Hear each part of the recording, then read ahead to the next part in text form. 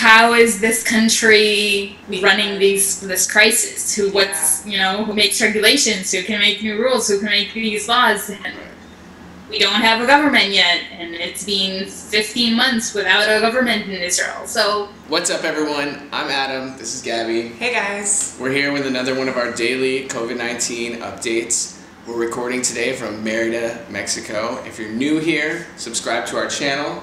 We'll be here every day for the foreseeable future, telling you about the Yucatan headlines, what's happening here, what's happening in our personal situation, taking calls from our friends around the world to find out what kind of situations they're facing.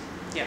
At the end of every show, we'll go over some fun things that are happening online and tips for keeping ourselves sane during this whole crisis. Today is March 25th. 2020. So the first big thing that we have today is that the World Health Organization has upgraded Mexico's classification to phase 2 of coronavirus, which means that we now have community spread, which means that people here are being infected who have not traveled outside of Mexico at this point. Yeah. According to what we know now, there are 360 known cases of coronavirus here in Mexico. Think that there are still less than 20 in the Yucatan, but it's been a little difficult to get those numbers in the past couple of days. And today we had the first death happen in the Yucatan as well. Here's everything we know so far about the coronavirus situation in Mexico. We've been upgraded to phase 2, which means that we're now in a community spread situation. Schools are closed until April 19th.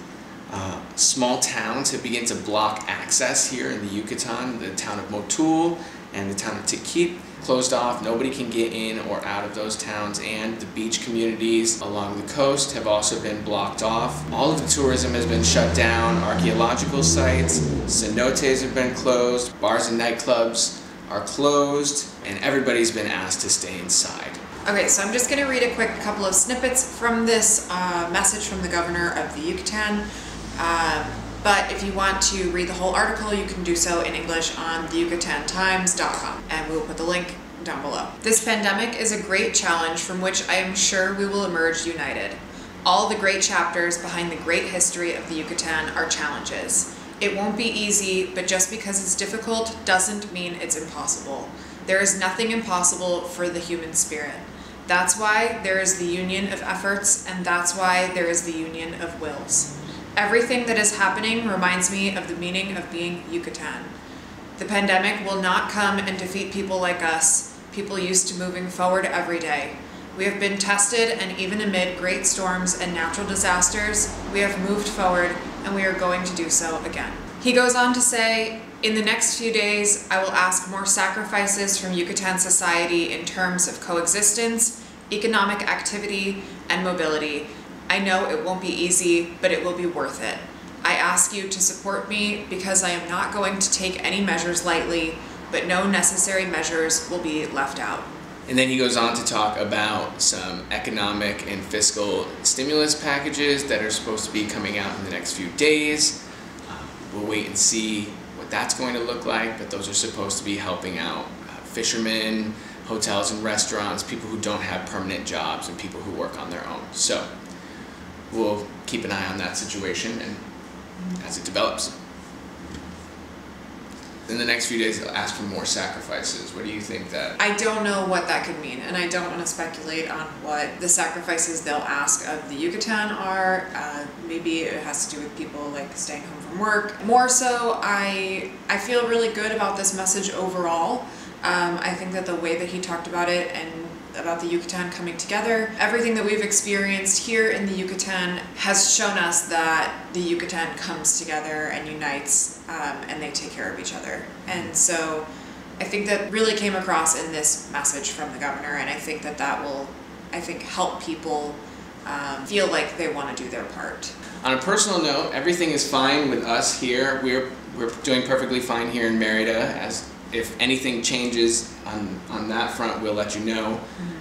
But regarding our families, we did find out today that I have 3 family members who have confirmed cases of coronavirus. All three of them living in New York right now. So it's definitely hitting home more.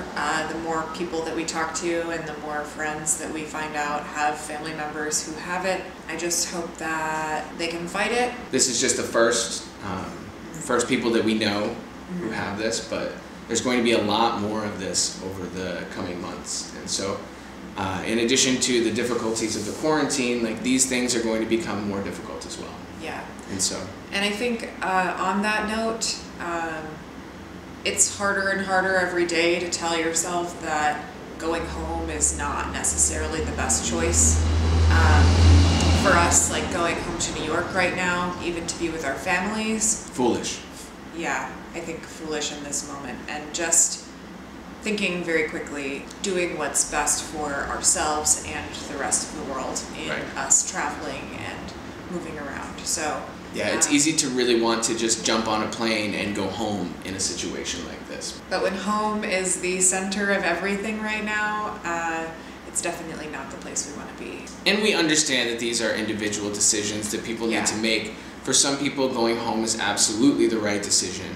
But for us, in this situation, as of right now, it's definitely not. We'll be here in Merida for the foreseeable future. If anything changes with that, you'll be the first to know. Today, we had a chance to talk to our very dear friend, Gavi. Gavi lives in Israel, and she works in hotels and tourism there. We first met Gavi when we were working in Skagway, Alaska, all of us as tour guides. It's really good to catch up with her and see what's going on that side of the world in a very different situation. Very enlightening to hear from different people how each country is handling things. Hi. Hey. Is that recording? How's everybody doing? Good. We're good. Wait just a second. We have to turn on the camera. The official camera. How are you feeling? Yeah, what's up? How's it going? Doing good, actually. I know everybody's, going crazy and shit's down, but we're all good right here. That's good. Good. Spirits are up. What does your situation look like? About a week and a half ago, I was notified that I will be getting a leave without pay, basically. So not fully fired, because that's also the case with most people here in the country, is that it's not a full unemployment, but it's leave without pay. Luckily, I am eligible for unemployment benefits. So I am supposed to get paid. You're working at the hotel still? Yeah, so I'm working in the hotel, and we kind of saw things slowing down drastically very fast as of late February, when they started not accepting tourists from China into the country, and then gradually moving on to more and more countries and more regulations as far as who's coming into the country, because that's how it started, is with people importing the corona in. I'm really lucky that where I work, they didn't let anyone go. We're just on leave with the hopes that, once this all goes back to routine and to normal life, we'll go back to work and they'll have the whole staff. Are you in quarantine? So there isn't full quarantine here in the country, although every day there's government discussions. Like there's a big conflict between the health office as opposed to the economic. No, you're gonna have to help me with this one. Like the economic side versus the health side. Exactly, and economics. So there's still not full quarantine in Israel, but basically there are more and more guidelines, more restricting guidelines. They are talking about quarantine in certain cities or neighborhoods where there's like a high percentage. But as of now, you are still able to go out of the house to get food and medicine. There is full quarantine for people over 65. And other than that, you're like, everything is closed, everything is shut down, no shopping malls, no restaurants. no theaters. All gyms are closed. There's no gathering of more than 10 people at once, and you have to keep 2 meters apart. What about religious buildings and stuff, like synagogues and mosques and stuff? Are those closed as well? Yeah, that's actually a big thing here in the country. In the secular section, you don't feel it, as much when regarding to religious life. But every day now in the news, there's an article about what's going on in the religious neighborhoods, especially in Jerusalem, where there's a big population in a small area. The density is very high, and they go not necessarily by what the government, by the country's decisions, by their rabbi. They have been trying to be more and more strict about it with the religious sector, and they have pushed on for rabbis to say, hey, close, we have to fight this. So there has been a certain amount of reduction, we shall say, of people, but there's still so many out there in their streets, in their neighborhoods. But there are synagogues that are closed. The official thing is that there's no synagogues. You can't get together. If there's a funeral, you can go to the funeral. If there's a wedding, you can go to a wedding. But you still have to stay apart, the distance. And what about at the temple in Jerusalem, like at the Western Wall? Is there all that congregation still there, or is that shut down? So they've actually not mentioned, I haven't seen anything specifically about the Wailing Wall, but synagogues are closed. They're locking down. People are not going in. It's only the ones that are really within the neighborhoods deep inside where it's completely run by the rabbinical. First of all, they did come out saying, rabbis are coming out saying, you have to be, if you've been tested and waiting for results for the virus, you have to have availability during Shabbat. If they tell you that you are, and you have to be now evacuated to a hospital and it's Shabbat, you have to do that. So they're very strict about this, that this is what they say in the Bible. It's basically it's a shomer nefesh doche Shabbat. You're if it's for yourself, it's your livelihood, then Shabbat has to wait. And this is one of those cases. So they're putting an official, they're sort of suspending the Shabbat laws or Shabbat rules for this situation. In normal days, religious people will turn off completely their phones and not even touch them. They don't deal with them. So now they're supposed to have them still on, and if they make a phone call, they're supposed to be able to answer, and they will have to drive, all of these things that you are not allowed to do on Shabbat. And another big thing, which is very interesting, showing the dilemma of religious people, is with dipping in the mikveh. Mikveh is the purification. It's a big thing for religious people, cleansing and being pure. And there are many that go by the rules of the cleansing before, for marital issues and when you are supposed to dip and when not, rituals that you're supposed to do during the month. It's just a whole ordeal. Not to get too specific about this, but you keep mentioning marital rituals and monthly rituals. Are we talking about sex and menstruation here? Yes. Okay. Yes and yes. So can you be a little more specific about how those rituals break down under these circumstances? What is supposed to happen? Well, we can get explicit. Okay, so first of all, there's don't worry. For women, because we have the menstrual cycle, you are supposed to cleanse.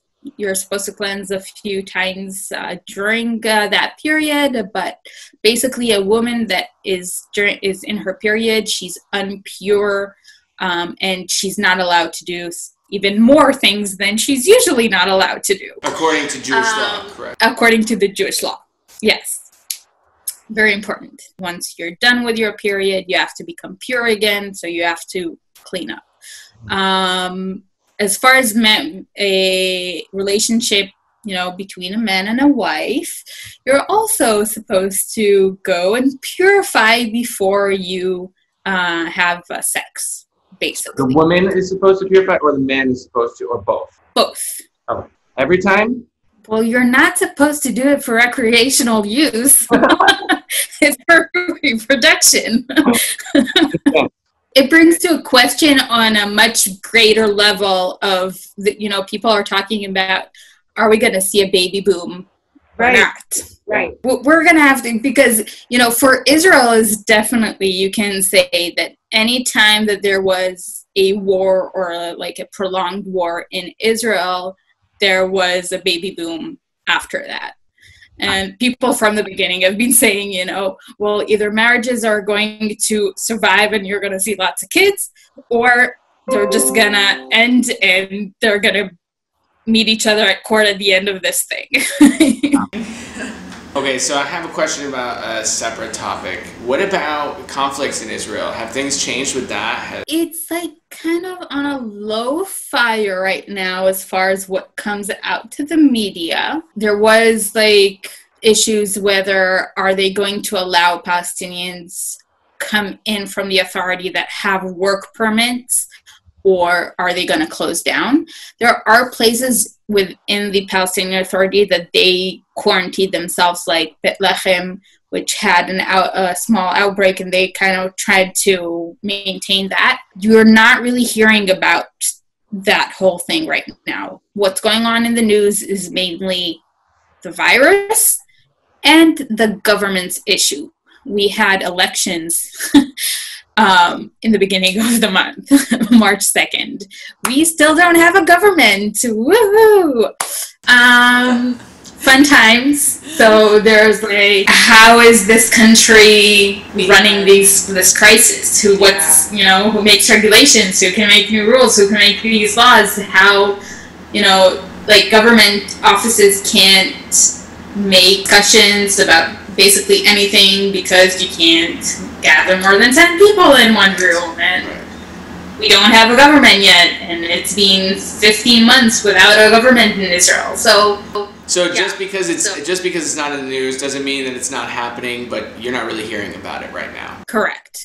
I mean, as always, it's always been that there's a lot of things that don't go up to the media. It's if you're living there, you're aware of it, or if you go looking for it in certain news areas that they will bring it up.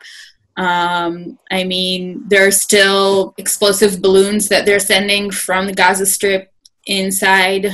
That's something that basically has not died down. It's not going away. Every few days there's something. There's people around the fence. It's an ongoing thing. It's the fact that they're not talking about it does not mean it doesn't happen. How about the healthcare system in Israel? Are they more equipped to handle this than the United States, less equipped to handle this? How does this stack up against some of the other countries around it? So we're hearing two voices regarding this. We're fairly, very, advanced health system in comparison to around the world. We have like a really good facility. We've got excellent doctors. They have training for all sorts of different disasters, and because of our country, the health system knows how to deal with different crises, and they've been through a lot. The first case in Israel was at the end of February. By the 14th of March, they've declared that all citizens from around the world, anybody that comes into the country has to go into self-quarantine, which is fairly fast. We still have less than 2,000 people that have positive checked for the corona, and only 3 casualties. Only 3 have died. And that's also from the last few days. Again, elderly with background symptoms. So on the one hand, people are saying that Israel moved fairly fast, pretty extreme. There's a lot of complaints about the amount of testing that they're doing in the country and how they're doing the epidemiological research. They've actually allowed the Secret Service to trace phone IPs of people in the country, and you can get a message saying, hey, on this day, you've been around a person that was found to be positive, you need to go into self-quarantine. Whoa. Yes.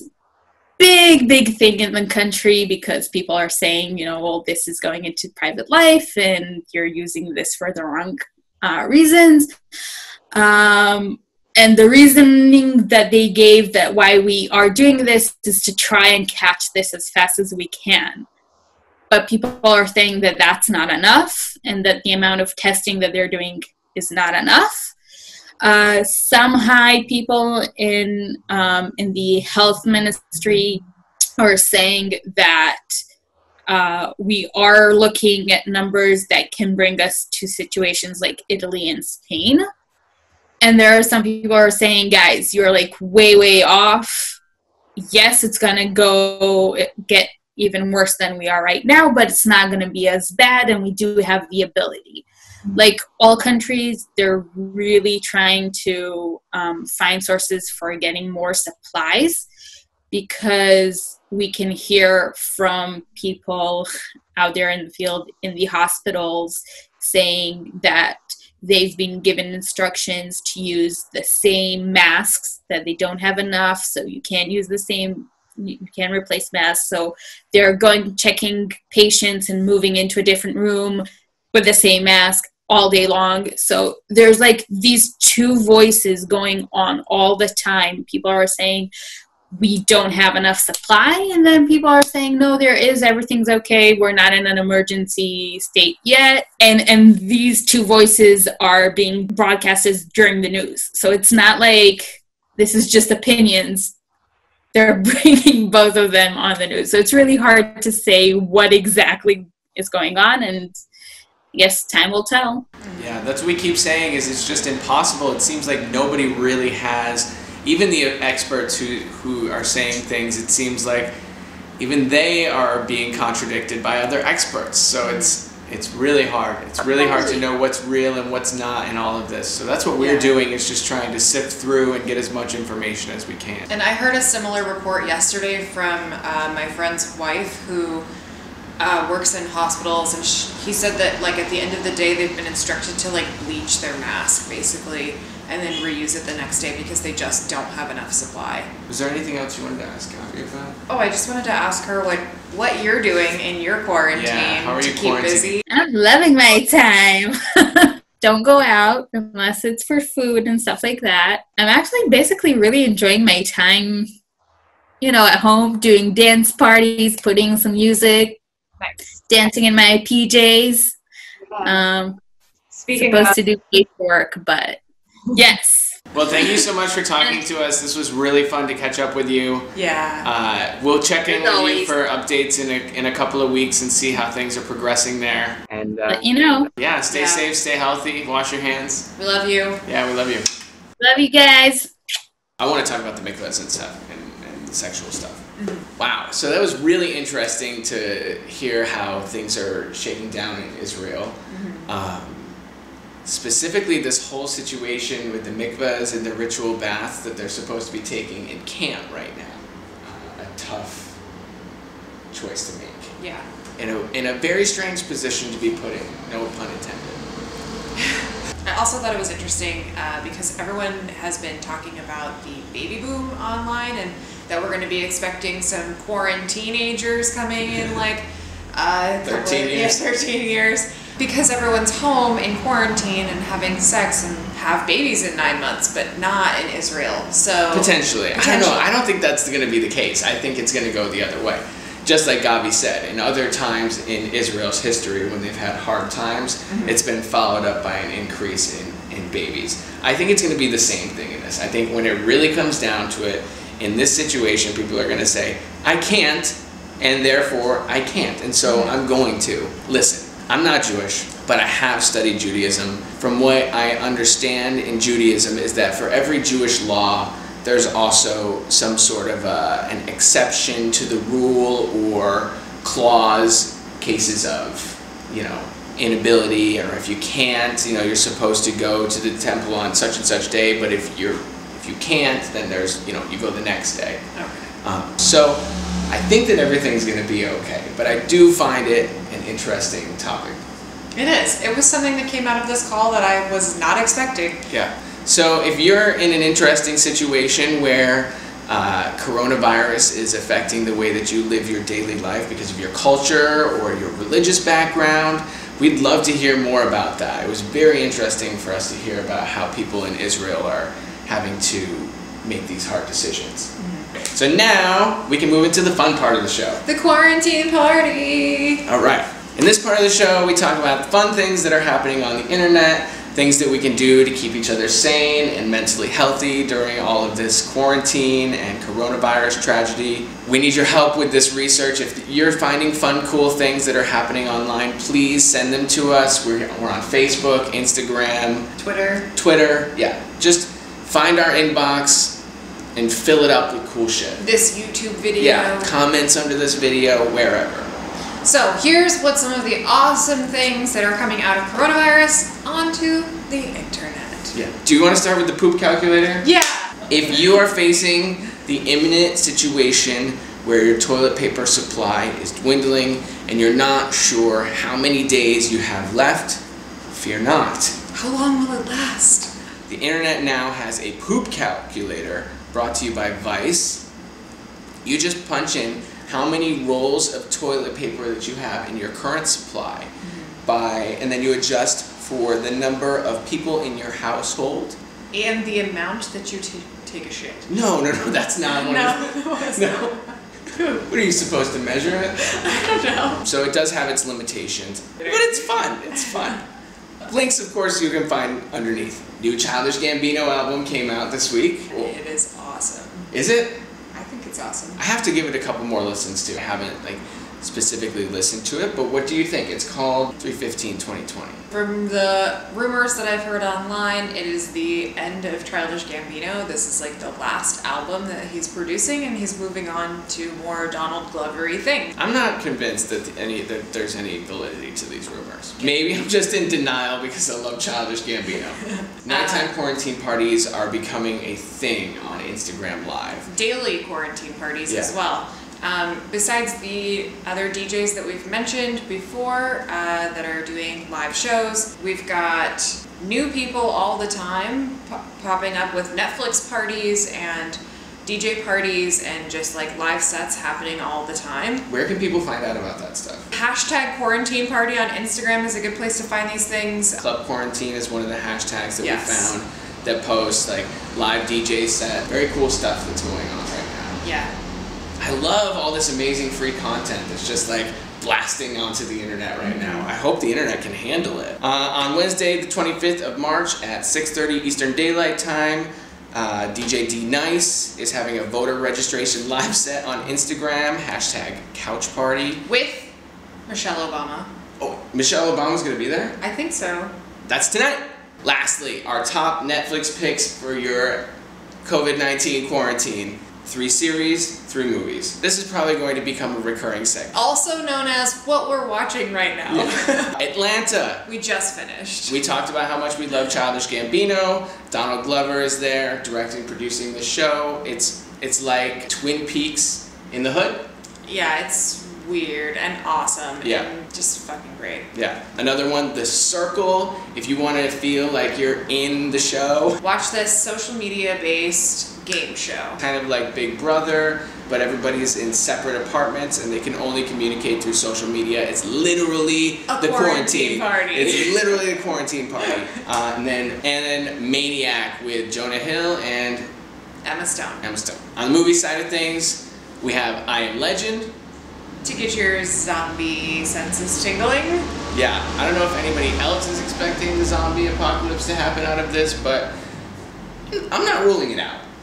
Another one, The Big Short, perfect movie to watch in times of economic decline. Yeah, exactly. If you're looking for who to blame. And lastly, Inside Out. These are tough emotional times, and I think Inside Out is the perfect movie to get us back in touch with our emotions. So I think that's all we have for today. Do you have any personal messages of hope or? Hang the fuck in there. Yeah, we're here for you. Come chat with us on social media. We'll do our best. We want to hear from you. So if we're friends and we haven't talked in a while, please reach out to us. We really want to hear from you. We've been calling people up every single day. So likely your number's going to come up, but please don't wait for us to call you. Just give us a call. And for the rest of you, leave comments in the box below, because we'll respond to those too. We're all in this together. We sure are. Anything else?